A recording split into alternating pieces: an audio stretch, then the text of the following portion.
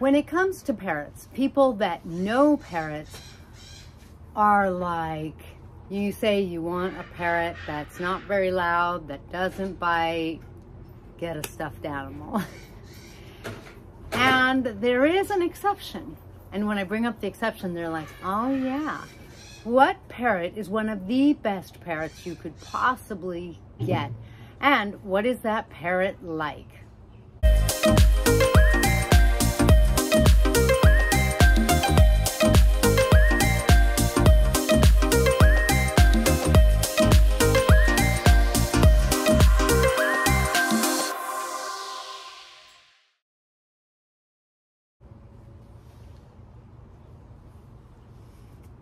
Hi guys, welcome to my channel. I have 22 species of parrots. I love parrots. Parrots are my bliss, and I love sharing my bliss with you to try to help you have a more blissful bond with your parrot, because I think there's nothing better. If you're already accustomed to hanging out with my flock and I, and being a part of my flock in that way, thank you for being here. I appreciate it, and I love reading your comments. Today we're talking about a species of parrot that almost doesn't seem to exist. I've attended lectures with people who have been in the parrot world for like 40 years, and they're like, yeah, you know, they're breeders, and they're like, someone told me, like a movie star came and said, I want a parrot that's quiet and doesn't bite, and the breeder's like, doesn't exist. But when I had the same conversation with someone who runs, with Carrie, who runs Bird Gardens of Naples, she goes, yeah, you know, people want a parrot who's quiet and doesn't bite. And I'm like, and there is such a parrot. It's a Cape Parrot. She's like getting ready to go, it doesn't exist. Oh, she's like, yeah, you're right. And they all always agree. Cape Parrots are phenomenal. This is Macy, who is technically either a gray-hooded or a brown-necked parrot, but they belong to the African continent, which makes them old world parrots or tropical parrots. And they are phenomenal. This is a parrot that is similar to the African gray in the sense that it is a very aloof parrot. It's also similar to the African gray in the sense, because I mean, after all, they're like from the same area, right? At least the same country. They are pretty chill. They don't like easily freak out. A lot of parents, if you sneeze and they don't know you, they take off flying. They're like, ah, and they scream. These guys are pretty chill. You could see she's not squawky. They can learn to talk, and generally speaking, I find they're affectionate, they're sweet. I mean, what more can you say about a Cape Parrot? Cape Parrots are also fabulous if you already have a flock and you're adding a parrot to your flock.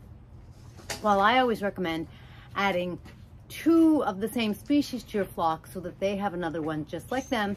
Just like if someone was collecting, you know, creatures and they only had one human, you'd really like if they had another human, so you could speak to the person, you know, in a human language. This is the same is basically true for them, but basically they're phenomenal because they can make friends with other species, and if they don't, the thing is they're not aggressive. None of my Cape Parrots have ever gone after and bothered another one of my parrots. And when another parrot's aggressive with them, they've got this monster beak, and that monster beak is able to kind of let the other bird know, hey, I could hurt you if I wanted. I'm not gonna, but watch it. You have to know what you're dealing with when you're dealing with me. So they're like these incredible peacekeepers kind of thing, because none of mine have ever gotten in a fight. They're easy in your home because you don't go deaf, because they're not super loud. And while like any other parrot, they are kind of messy. I mean, in other words, you know, their feathers come out, not like, but you do find little feathers everywhere, pin feathers, and you find shells to their pistachios or their almonds, because you want to give them nuts in the shell because they are nut eaters. So, you know, they're messy like a parrot, and they poop like a parrot, of course. But generally speaking, I just think that they are really rather phenomenal. If there is probably one species that takes the cake, I think it would be them. You know, and they're also even kind of special because next to macaws, and macaws are the only parrots that can crack a walnut or a coconut open. Next to them, this is the only parrot species that can get a walnut open. It's kind of phenomenal to see them, you know, grab it, and the walnut is almost the size of their head, right? But they get their beak in there and they crack it open. So I can't say enough. I just can't say enough. They, see what I mean? Macy here, for example, she is just really bonded to me. And so she just always asks me for pets. By putting her head down, you can ask me for pets. And look at how pretty she is. This species is sexually dimorphic, which means that the females have that orange on their head. The males don't have it, except for when they're born. They all have it when they're born until they are maturing. So you can't tell what gender they are when they're little. You can't tell until they're, around 8 months, something like that. And that's when the males lose the color, and it should stay gone when they're really male, and the females, they just should keep the color.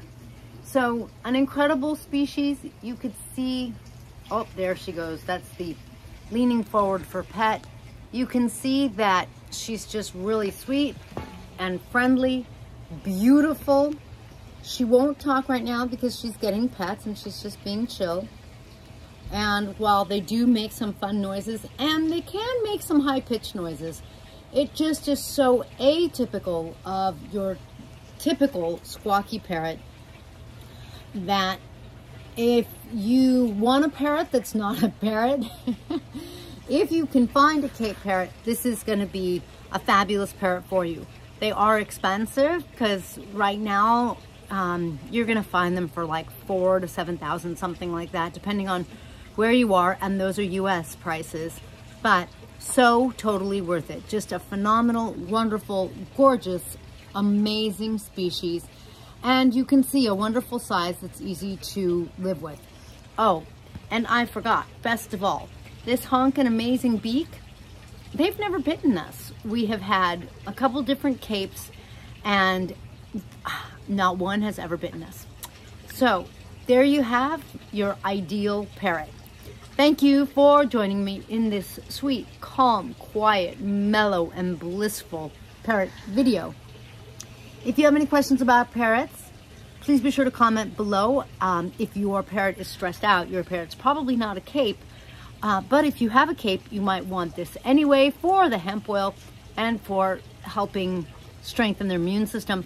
Make sure to get Tink's must-have CBD, her parrot relief on parrotbliss.com. Like I said, it helps them de-stress, or if you have a nice, calm, mellow parrot like Macy, then it's really a good way to help strengthen their immune system.